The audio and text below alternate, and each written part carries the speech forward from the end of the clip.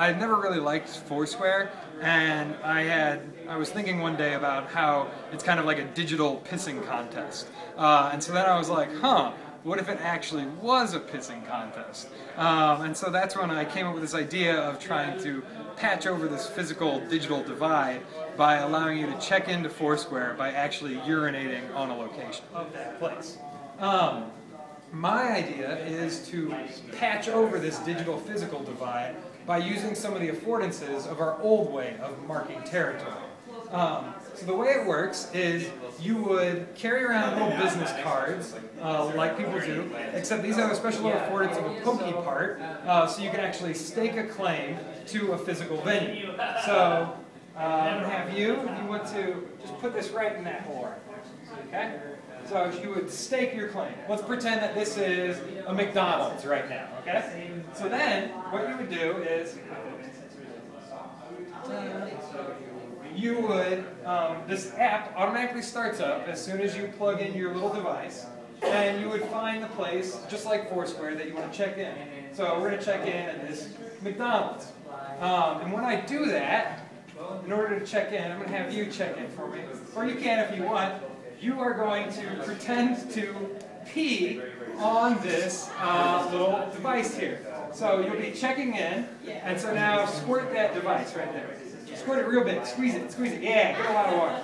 Okay, good. Oh, that's a good pee. So you can see as she was peeing on it, this meter was filling up, showing how well she has peed and marked this area, okay? So if she only gave a little squirt, it would just be a little bit of the checking in. If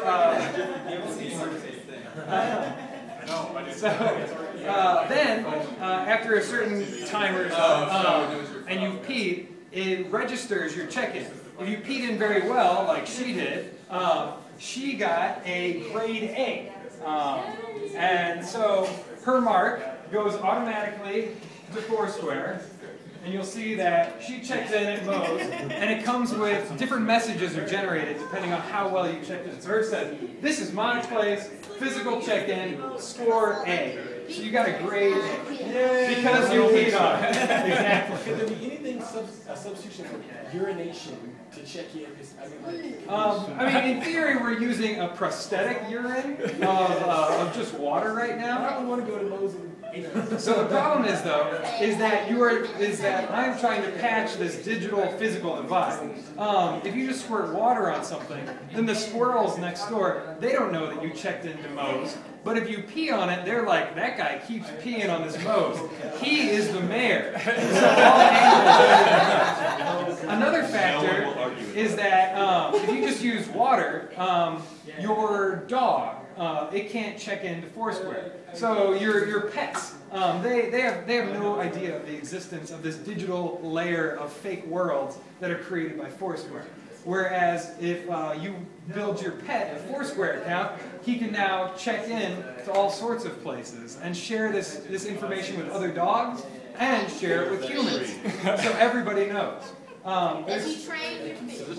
There's a couple other affordances of this physical device that are special that try to take in some of the affordances of the Foursquare digital game world.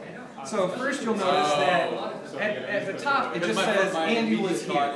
So people will walk up and see these little claimers, they'll be like, Andy was there, okay, some Andy guy was there.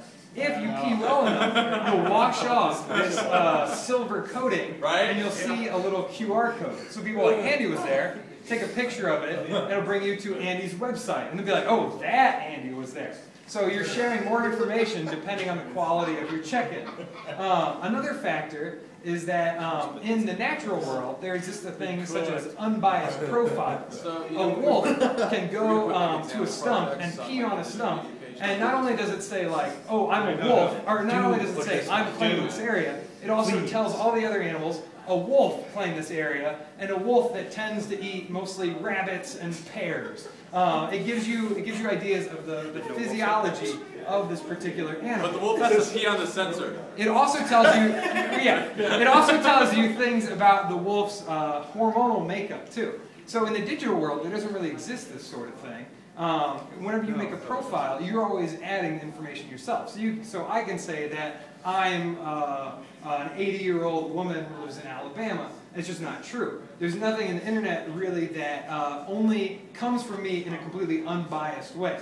So in order to have these unbiased profiles, each of these papers are litmus paper, and if you pee on it, it will either turn red or blue. It'll tend to turn red if you eat more meat, and it'll tend to turn blue if you eat less meat. So you can go up to a Moe's, for instance, and see, oh, there's a bunch of blue markers around here. There must be a bunch of vegetarians that venture into this Moe's. It's a very vegan-friendly place. So there's some unbiased information you can leave. Or maybe somebody sees this, they see, oh, Andy was here. Oh, but he pees red. I don't even want to know him. I hate carnivores. I hate meat eaters or something. One of the last parts of this is that each of these tags will eventually degrade, forcing you to go back and maintain your ownership of the place. But you can still have a long-lasting impact on the place because there are seeds specific to each individual embedded with a little bit of dirt that are activated to germinate whenever you pee on them. So you'll notice, like, oh, there's lots of tomato plants growing there. Andy must have been here,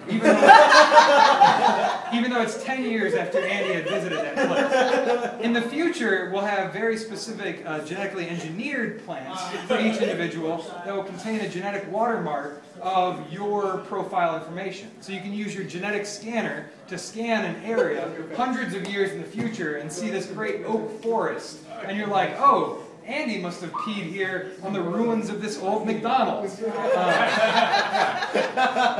is a bold claim. Yeah, so that's my claim. And that is how I feel you should check into a place. Okay. So Google has an operating system called Android that's open source, and developers can use it to make interesting apps for a phone. One of the problems is that these apps can really only do things on the internet or what phones typically do, such as have a camera or maybe record audio. There's also, meanwhile, boards that you can program called Arduinos that allow you to interact with physical environments. You can attach sensors to these boards, such as like a moisture sensor, a light sensor, and then you can also install actuators and things to manipulate the physical environment to this board. And so what's interesting is over the summer, July 2011, Google came out with a special version of this board that talks directly to Android. So now with my phone, I can feed in sensed information, and I can also pass out commands to controllers. So if I had servo motors hooked up to this, I could make a robot crawl just by using my phone. Or I could sense moisture readings within the entire, whatever my phone is hooked up to, via this special board here. So that's what the Arduino ADK Mega Board